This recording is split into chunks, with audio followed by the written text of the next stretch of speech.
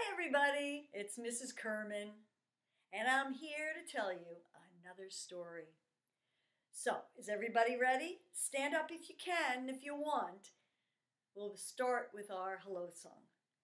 We're gonna walk, walk, walk the story, gonna run, run, run the story, gonna push, push, push the story, gonna turn the story around. We're gonna clap, clap, clap the story, gonna wave, wave, wave the story, gonna wiggle, wiggle, wiggle the story, gonna turn the story around. We're gonna jump, jump, jump the story, gonna dance, dance, dance the story, gonna whisper, whisper, whisper the story. Now it's time to all sit down. Today, I'm going to tell you a folk tale. It's a German folk tale. I found a version written by a storyteller named Elisa Perming. Here we go. Once upon a time, in the hollow of a tree, on the edge of a meadow, there lived 3 butterfly friends. There was Butterfly Red, Butterfly Orange, and Butterfly Yellow. And on the edge of that meadow, right on the edge, there was a beautiful big lawn of grass, and there, at the edge of that, was a flower garden. And these friends, they loved flying down to the garden, smelling the fragrances, seeing all the different colored flowers, and tasting that nectar. Well, they were having such a good time that day, they didn't notice that there were rain clouds above them. Now, it's very important for butterflies to know when the rain is coming. We like to know too what day it's going to be rainy or sunny so we can plan. Butterflies are like us. They need to know when it's going to rain because they can't fly if their wings are wet, and their wings might get damaged. Well, before they knew it, they felt the very first drop. Oh, they were worried. Butterfly Red said, "Oh no, it's too late. We'll never be able to make it home." Butterfly Orange and Yellow, they said, "Well, I know, we've got ideas. Maybe we should ask the flowers for help." And so they did. They began to call out, "Oh, please, flowers, shelter us from the storm. Inside your petals is dry and warm." And they were hoping that there was a flower that would help them. Well, there was a flower.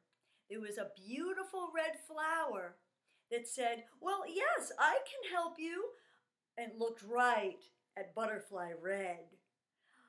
"I would like to help you, Butterfly Red, because you look like me. We're both red. But Orange and Yellow, well, you're different than me, and that scares me."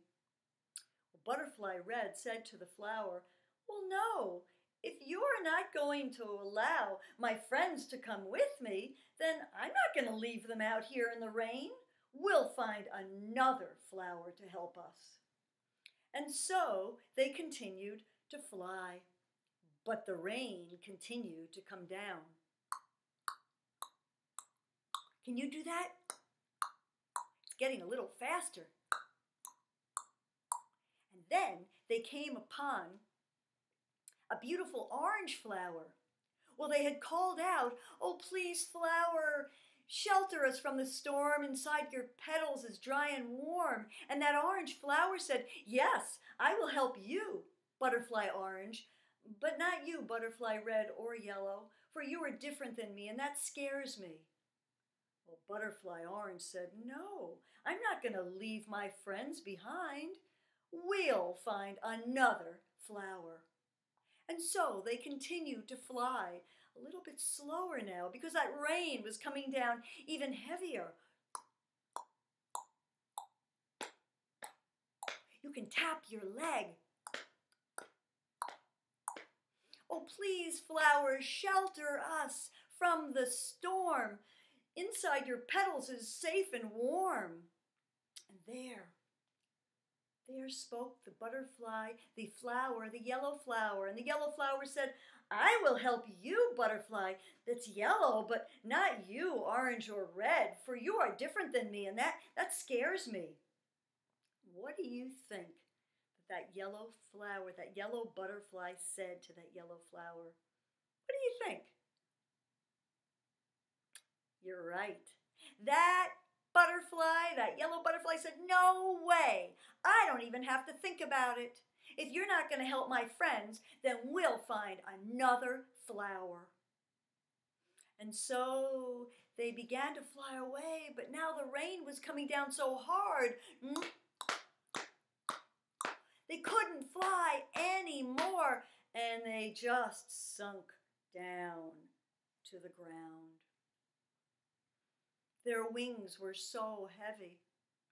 Just then, they heard a small voice. It was coming from the edge of the lawn where the meadow begins, and it was the voice of the red clover, those little weeds, the red clover plant. And that red clover said, we're just small little flowers, but we would love to help all three of you. You can climb up our little flowers and stay there as long as you would like. Oh, and those three butterflies, they did just that. They were so grateful. And that big sun up above that was behind the cloud, well, that sun had been watching the whole time. That sun just loved the way those three butterfly friends stuck together. And it warmed that sun's heart that the red clover wanted to help them. And so that sun pushed away those clouds and came out and dried all the rain. And so those butterflies, well, before they flew home, they thanked their new friends, the red clover plants. They flew home safe and sound that day. Now, they still go down to the flower garden. I mean, they still enjoy that. But if you ever for sure want to see butterflies, will you go to the wildflower meadow, and you'll see butterflies flitting from red clover to red clover in the sun. Okay, are you ready to say your goodbye song?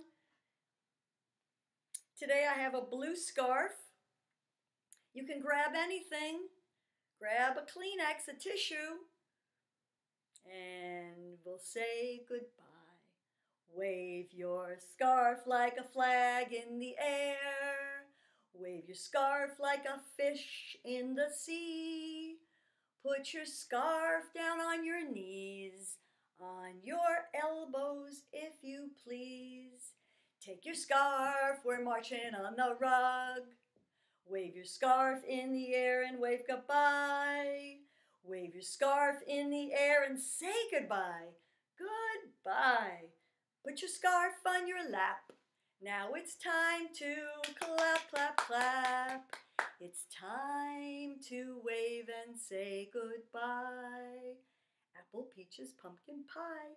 If you hear me say goodbye.